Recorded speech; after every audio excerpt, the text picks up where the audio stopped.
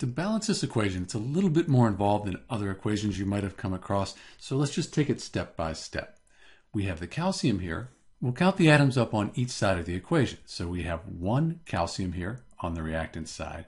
And then for the oxygen, we have this 2 applies to everything here. So we have 2 times the 1, we have 2 oxygens, plus we have the 4 oxygens here. So we have 6 total oxygens.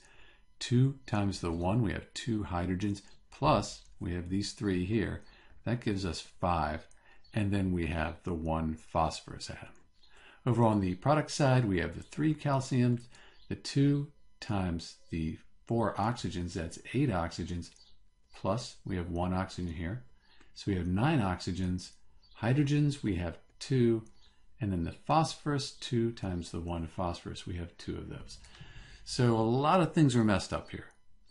I think I'd like to start and fix the phosphorus atoms first. That looks fairly easy. So I could put a 2 in front of the phosphoric acid, the H3PO4, and then I'd have to update everything, the phosphorus and the oxygens and the hydrogens. So let's do that.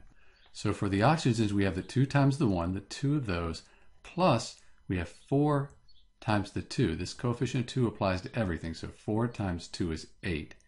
That gives us 10 oxygen atoms. Hydrogens, 2 times the 1, we have 2 of those, plus 3 times the 2, 6. That gives us 8 hydrogens.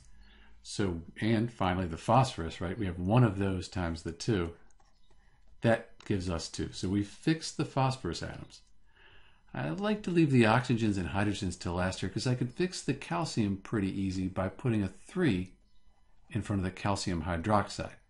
That means, again, we're going to have to update all of the oxygens and hydrogens. For the oxygen, we have the 2 times the 1, that's 2, times the 3, 6, plus we have the 4 here, times the 2, that's 8. So we have 14 oxygen atoms. Hydrogens, 2 times the 1, that's 2, times the 3, 6, plus 3 times 2 is 6. So we have 12 hydrogen atoms. And then finally the calciums, we have the 1 times the 3, and that gives us 3. So the calciums are fine, and the phosphorus atoms, they're all balanced. So it looks kind of hopeless in a way, but oftentimes when we get to this point, if we can fix one of these here, it'll all fall into place. I'm thinking easiest to do probably is to fix the hydrogens here. I could multiply the H2O by 6, and then I'd have to update the oxygens and the hydrogens again. So let's update our oxygens. We have 2 times 4, that's 8, plus the 1 times the 6, that's 6. And that equals 14, which is really nice because the oxygens are balanced out.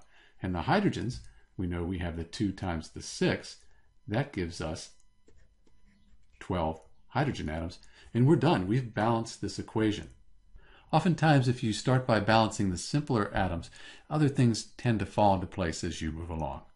This is Dr. B with the balanced equation for CaOH2 plus H3PO4 yields Ca3PO4 2 plus H2O. Thanks for watching.